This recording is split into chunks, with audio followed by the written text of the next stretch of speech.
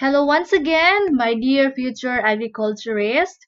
So, how was the review questions? Did you find it hard or did you find it easy? Okay, so much for that. Let us continue our topic, which is all about soil genesis, composition, and development. If we say soil genesis, it is defined as a study of the origin and the formation of the soil. So under this, there are different topics, but first, let us discuss the concept of soil. So with its subtopics, first, we are going to define what is soil. Second, we are going to discuss the important soil science terms. Third, the four major components of soil. Fourth, the approaches in the study of soil. And fifth, the fields of study in soil. Okay. Soil is essential for life. Did you agree? Okay, because it provides nutrients, water, and minerals to plants and trees and is a home or habitat to millions of insects, bacteria, and small animals. So without the soil, we could not able to produce any crops or other useful plants, and it also supports livestock and construction materials for shelter. Indeed, soil is a life giver. There is life in the soil. Okay. Speaking of soil, how are you going to define soil or what is your perception about soil? Some people perceive soil as dirt and some also perceive soil as an important natural resource. Okay, if you say soil, this can be perceived in different individuals by different people depending on their viewpoints or experiences. Okay, we have here a picture showing you a group of people harvesting their vegetable crops, specifically kangkong, pichay, and eggplant. So who do you think they are? So they are classified as horticulturists. So according to the horticulturist, soil serves as a medium of plant growth as to its physical support for the anchorage of plant roots, the nutrient and water supplier. And then we have also the engineers. So according to the engineers, soil is an unconsolidated mineral and organic material on the earth's surface down to bedrock. So engineers think of something that has been moved around by equipment and whether it is suitable for construction projects like homes, buildings, roads, and others. And another, we have the geologists. So they are the one who study the origin of the earth as to its history, nature, processes, materials, and others. So according to them, soil is the decomposed surface of rocks wherein they believe or perceive that soil comes from rock or started out from the weathering of rocks. And as for the soil scientists, they define soil as a mixture of organic and inorganic materials which is developed on the Earth's surface through the weathering process of rocks and minerals and whose properties are conditioned in various degrees by the influence of climate, living organisms, relief or topography, acting on the parent material over a period of time. So, soil is influenced by these five factors of soil formation, wherein it can be abbreviated or the acronym for these five factors of soil formation is CLORPT. So, we will discuss this later on in our review. And another, they define soil as a non-renewable resource.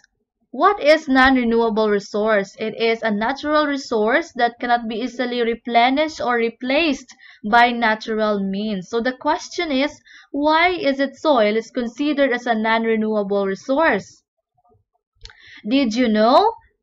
It can take up to 1,000 years to produce just 2 to 3 centimeters of soil. If humans grow that slowly, then it would take 80,000 years to grow a basketball player. So imagine that. Although often undervalued, soil is actually critical for life.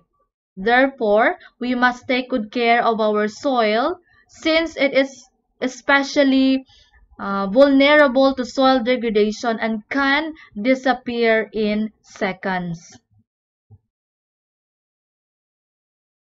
So we have here some important terms in soil science. First, we are going to define what is soil science. It deals with the study of soils as a natural resource on the surface of the earth, which include the soil formation, classification, mapping, its physical, chemical, and biological properties, and also its relation to crop production management. And we all know that soil is the outermost layer of the earth in which the plants and trees grow. We use many different words about it, like earth, ground, soil surface, dirt, and mud. So, what is the difference? Let's check out these terms and let's see the difference. So, let's start with earth. So, what is earth? If it is spelled with a capital E, then it refers to our planet. If it is spelled with a small e, then it refers to the soil. And another term, we have ground. It is the solid surface that you walk on. It is made of soil but also rock, sand, or a man-made material. Soil surface is defined as the upper limit of soil, which is the boundary between soil and either air, shallow water, live plants, or plant materials that have not begun to decompose. And we have dirt. So many people, just like what I've said, perceive soil as dirt. So what is dirt?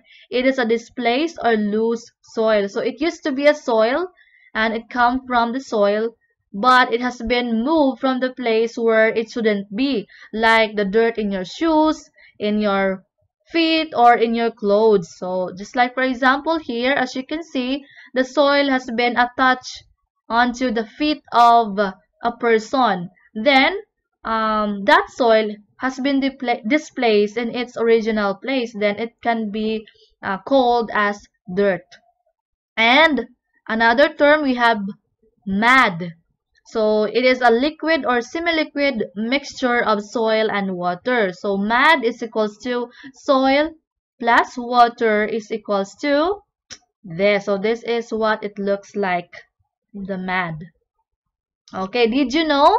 Roughly, soil is made up of air, 25% of its volume, water, 25%, inorganic mineral particles, 45%, and organic matter, 5%. So, as you can recall sa review questions, we have here the what we call as the four components of the soil. Okay, so this is what we called as the soil composition. So soil as a three-phase system, we have the liquid phase, we have the gaseous phase, and the solid phase. So for the solid phase, it composed of the mineral matter with 45%, which is the largest part of the solid phase. And then the smallest part, we have organic matter with 5%. And for the liquid phase, we have the water with 25%. And for the gaseous phase, we have the air with 25%. So together, water plus air is equals to the pore spaces, or pore spaces are occupied by water and air.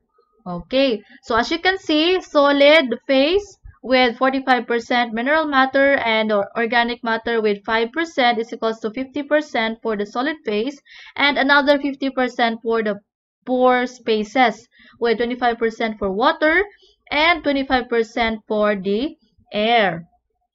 Okay, we will continue the other part of this topic later on in our discussion. Thank you.